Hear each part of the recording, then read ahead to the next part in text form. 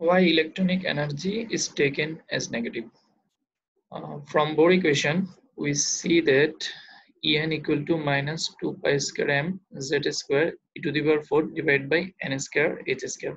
As we see that energy value is negative. But generally, we know that energy is positive. But in that case, we see that energy value is negative. Why? This is because when an electron at infinite distance from nucleus, the kinetic energy of that electron cannot be calculated, so that it is taken to be zero. But when it is brought near to nucleus,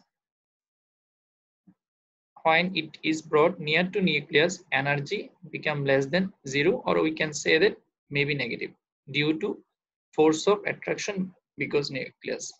সহজ কথায় বলতে চাইলে পরমাণুতে যে ইলেকট্রনগুলো আছে সেগুলো, যেগুলোকে আমরা ফ্রি ইলেকট্রন বলতেছি, সেই ইলেকট্রনগুলো সাধারণত অসীম দূরত্বে অবস্থান করে, এবং অসীম দূরত্বে যখন অবস্থান করে তখন তাদের কাইনেটিক এনার্জিগুলো আমরা ক্যালকুলেট করতে পারি না, যে কারণে এনার্জি ভ্যালুটাকে আমরা জিরো হিসেবে চিন্তা করতে পারি।